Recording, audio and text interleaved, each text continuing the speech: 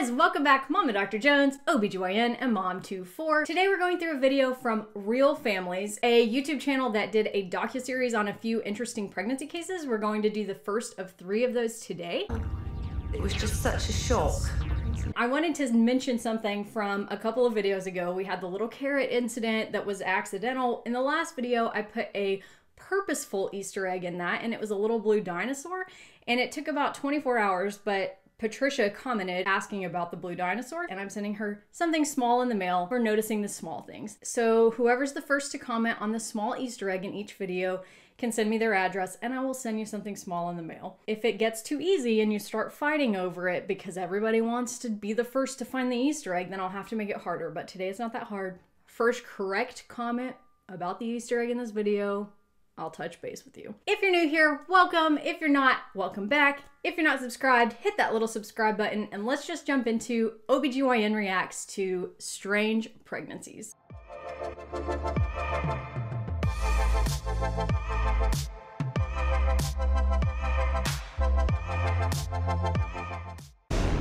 Three families desperately trying to bring babies into the world. 3 incredible stories of strange pregnancies.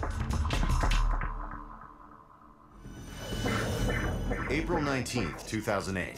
Dr. Imogen Montague has brought thousands of babies into the world, but she's never faced a delivery as bizarre as this one. High bar here. In the fall of 2007, Jane and Graham Jones are living in the country outside Plymouth. They're finally leading the life they've always dreamed of. But in October of that same year, Jane begins experiencing nausea and regular bouts of fatigue. I was thrilled to bits when Jane told me she was pregnant again. Having been through 2 pregnancies, Jane is familiar with the routine. But one afternoon, while doing the laundry, she's caught off guard by a searing pain in her abdomen. At about 14 or 15 weeks, I started to get this real sharp pain that made me like double over. Okay, so somebody complaining of sharp pain at 14 or 15 weeks, things going through my head would be a miscarriage, and that would generally be paired with bleeding or something along those lines. I would be worried about things that weren't related to OBGYN, so appendicitis, gallbladder problems, bowel problems, kidney stones can do that. Potentially ectopic pregnancy, which is a pregnancy that happens outside of the uterus. They didn't say if they did an ultrasound early on, so I don't know if that would still be on the list. You could see this just as a normal pregnancy finding of really significant round ligament pain, but you wouldn't want to blame it on that until you'd ruled out scary thing. Round ligament pain is where the uterus has basically 2 ligaments that connect it to the pelvic sidewall. And as the uterus grows and stretches, it kind of pulls on those ligaments just a little bit. And sometimes with movement or position change, you can have a sharp pain that happens. It's more common on the right than the left, but it can happen on either side. There's a lot of things that could be, and they didn't give us a lot of information yet. So let's keep watching. And when I went to the doctors and explained this, they said because I was older, 10 years older, that it was all my pelvic and all that readjusting. And I just carried on day to day. Then at 20 weeks in, Jane's obstetrician, Dr. Imogen Montague, finds something troubling during a routine ultrasound. She didn't know why I had an enlarged placenta because I didn't have it on the other 2 pregnancies. And she said that I had to come in and be monitored just to check that the baby wasn't struggling.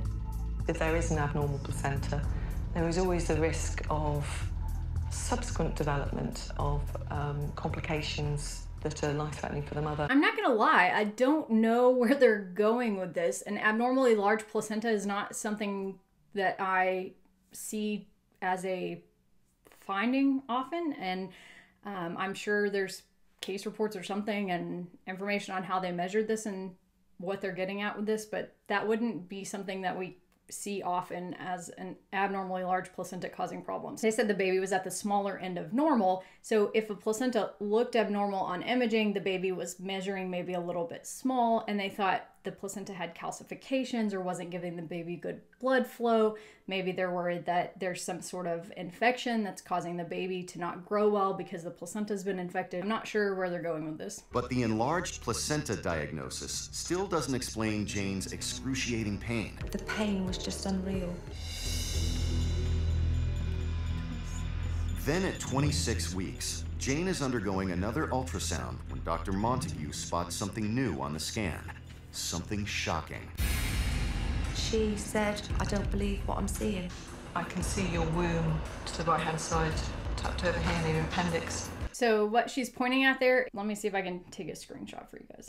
The black in the front is the bladder, and the kind of where her finger is at is the uterus. There's definitely not a 26-week baby in there. So this is either a baby that's outside the uterus, or she has another uterus. Still don't know where this is going, but that's an empty uterus.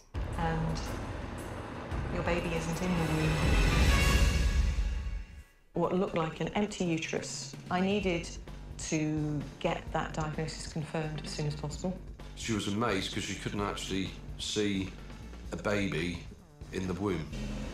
This has quite serious implications. Wow, that's really crazy. Okay, so this person had been getting regular prenatal care and has a second trimester, what would be a viable gestational age fetus, which is implanted outside of the uterus. That is so incredibly rare. This is called an ectopic pregnancy. Ectopic pregnancies are maybe like 3% of all pregnancies, but out of that 3%, about 95% of those implant into the fallopian tube. And the fallopian tube isn't really stretchy. It doesn't have a lot of blood supply. And so fallopian tubes can't stretch around that to let the fetus grow. People usually present pretty early on with significant pain and or a ruptured tube that's causing bleeding, and that can be a life-threatening complication. In this case, we are far enough along that she has a 26-week fetus that now we're finding out is outside of the uterus. I can only think that the way that this would happen is that wherever it implanted outside of the uterus obscured the view of the actual uterus at those earlier ultrasounds. At 20 weeks, I could see how a 20-week size fetus and a placenta could obscure the uterus. So probably instead of having a really large placenta, this fetus has a placenta that's attached to the wrong thing and potentially even attached to the outside of the uterus, or they can attach to the liver, to the bowel, to the abdominal pelvic wall, anywhere really. And the way that that happens is that the egg gets fertilized. Instead of going through the fallopian tube and to the uterus and implanting there, it either doesn't go anywhere and implants inside the fallopian tube, which is where fertilization occurs, or it goes the wrong way out the tube and implants somewhere in the pelvis. This is so extremely rare. We call it an abdominal ectopic pregnancy. This is associated with very high rates of maternal morbidity and mortality. When caught early, this is something that we usually recommend not continuing a pregnancy because that's extremely, extremely dangerous. At this point, at 26 weeks, I don't know what their recommendation is going to be. For me, I would be seeking help from some of my perinatology colleagues to decide what we wanted to do. That is insane. And I've seen this somewhere on Twitter recently and like in politics recently, like you can't move that to the uterus. It doesn't work like that. If a fetus is implanted in the wrong place, it is one, extraordinarily dangerous and always considered life-threatening to the person carrying the fetus. And it two, cannot be taken out and re-implanted somewhere. That removes the blood supply. You can't do that. It doesn't work like that. You have to treat that surgically by removing the ectopic pregnancy, or medically by giving a medicine that will cause the ectopic pregnancy to resolve. At this point, the surgery that they're going to have to do is going to be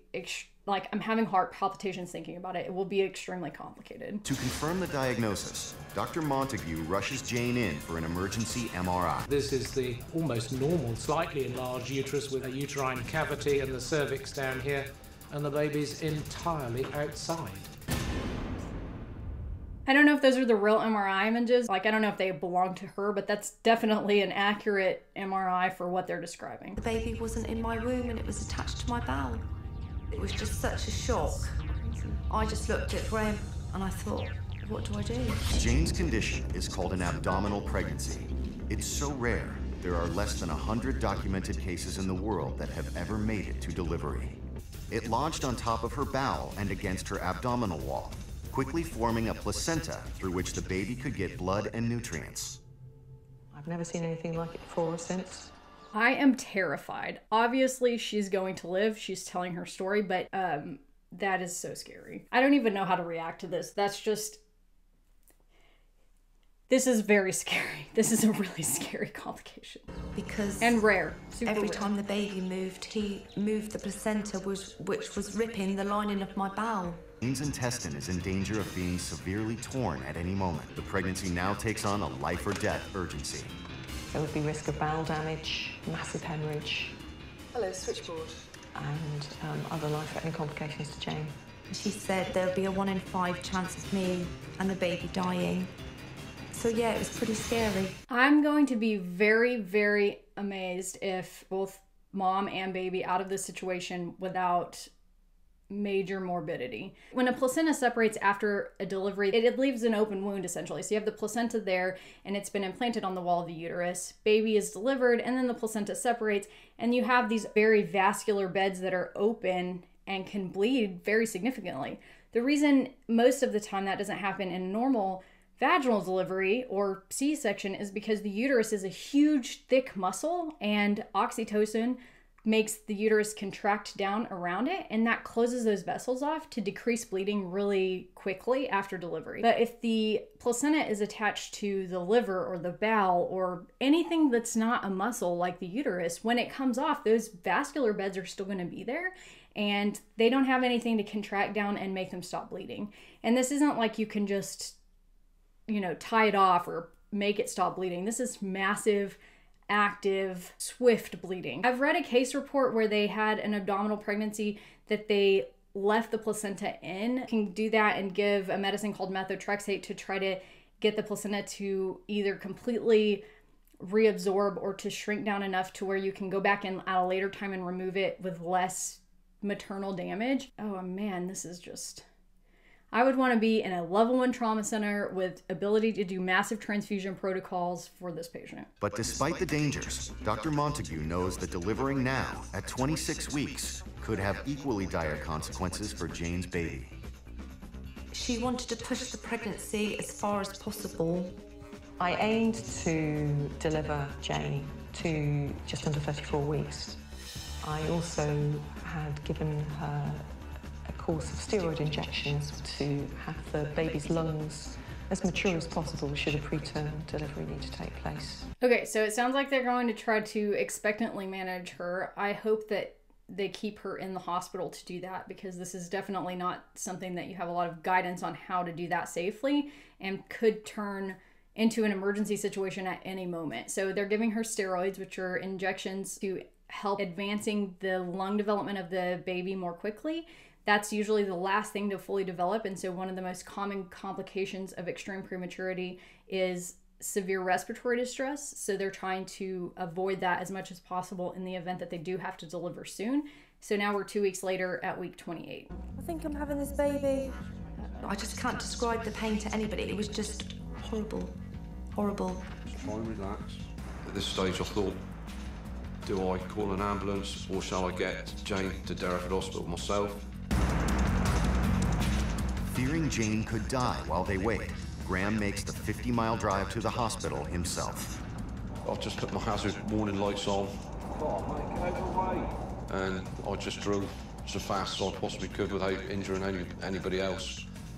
I can remember the hazard lights going on and us going 100 miles an hour. I think they should have called an ambulance. So I understand the, I was afraid something bad would happen while we waited for the ambulance. The flip side of that is, it's a 50-mile drive. You should be making that drive inside of an ambulance, especially with a known complication which could cause massive hemorrhage. Then you have the ability to get IV access, to give medications. You have a medical professional taking care of you on that 50-minute drive. If any of you out there ever experience anything like this, just call an ambulance. That's why that service exists. There were 16 people in theatre that afternoon, so it was quite crowded. When we opened the belly, we could see the placental sac was in the mid-abdomen, attached to the back wall of the abdomen, under which you have your main blood vessels. These are blood vessels where, if they are torn or burst, will cause catastrophic hemorrhage, which is life-threatening within seconds and minutes. Dr. Montague decides her only course of action is to separate the baby from the placenta itself. She'll then leave the placenta attached to Jane's bowel in the hope that her body will eventually absorb it. We had attempted to remove it that Jane would have died on the table, and it would be much safer to leave nature to deal with that. This may very well be one of the case reports that I've read where they did that. The placental sac was very thickened and abnormal looking. With extreme precision, Dr. Montague carefully frees the baby from the placenta. Then the team moves quickly. I rapidly delivered the baby, clamping the cord and passing the baby to the neonatal team. Weighing only 2 pounds 2 ounces, the tiny baby boy goes straight from Jane's belly to a plastic sandwich bag. Babies. Okay, I like that they called it a plastic sandwich bag.